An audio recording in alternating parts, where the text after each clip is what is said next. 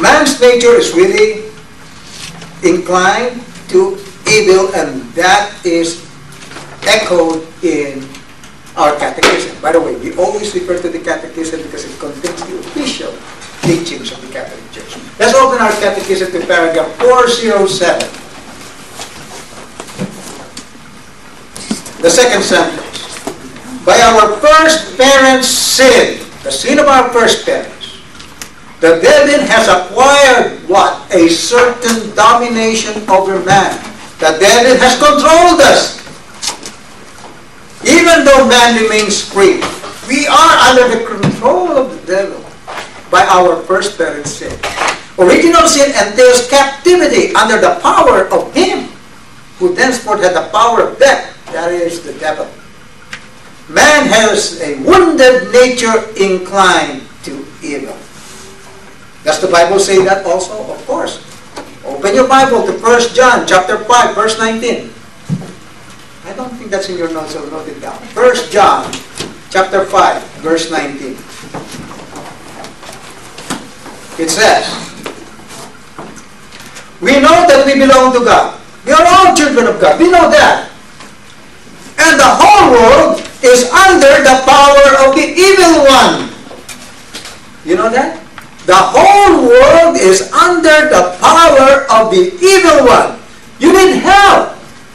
The whole world is under the dominion of the enemy. So we do direly need help.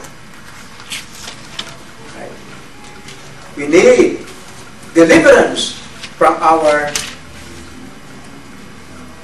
fallen tendencies. Right?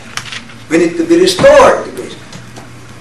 Well, if the whole world has been under the domination of the evil one, then we are helpless. Are we? No. Because Jesus Christ also said, in fact, as a matter of fact, this was preached by Paul, if He is with you, if God is with you, who can be against you? Nothing. So you need God. You need God to be saved. How can you have God? Grace. What is grace? Grace is actually sharing in the life of God.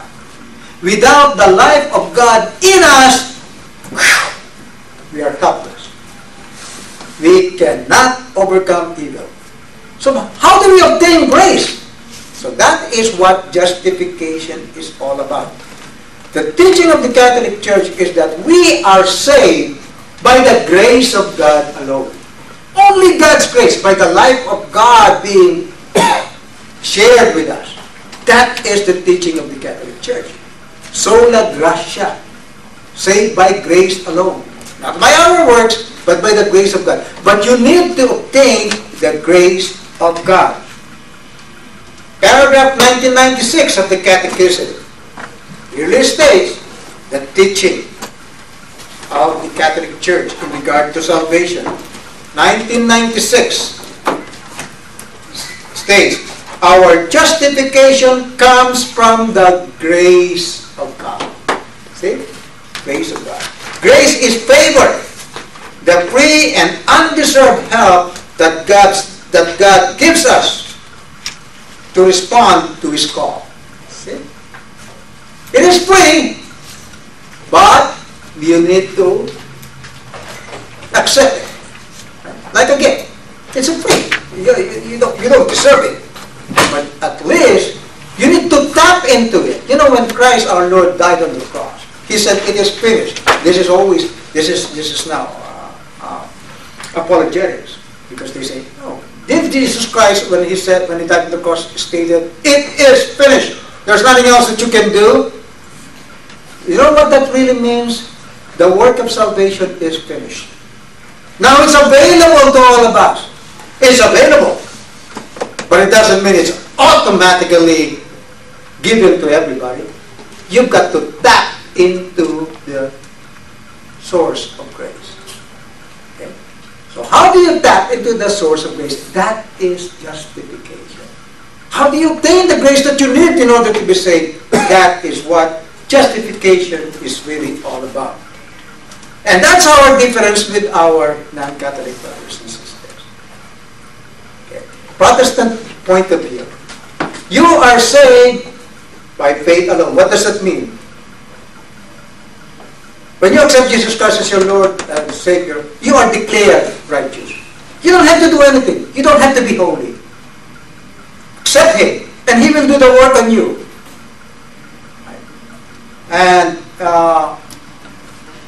Martin Luther, as a matter of fact, gave this analogy.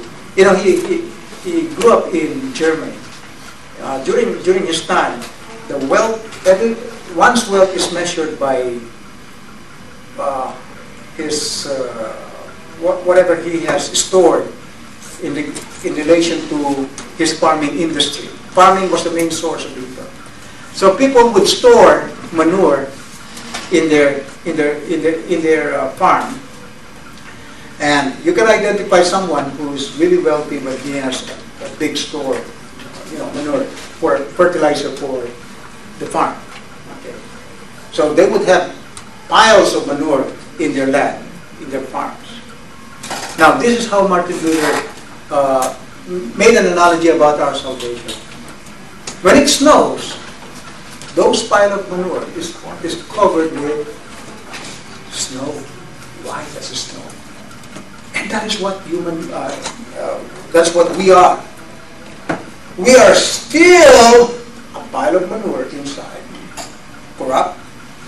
But when Jesus Christ died on the cross, we're all covered with snow, white as snow.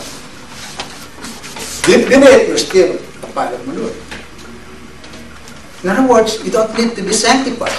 All you need to do is accept Jesus Christ as Lord and Savior. How is that differentiated to Catholic teaching? Catholic teaching is this. No, you don't need to remain as a pile of manure. You have to be purified from inside out.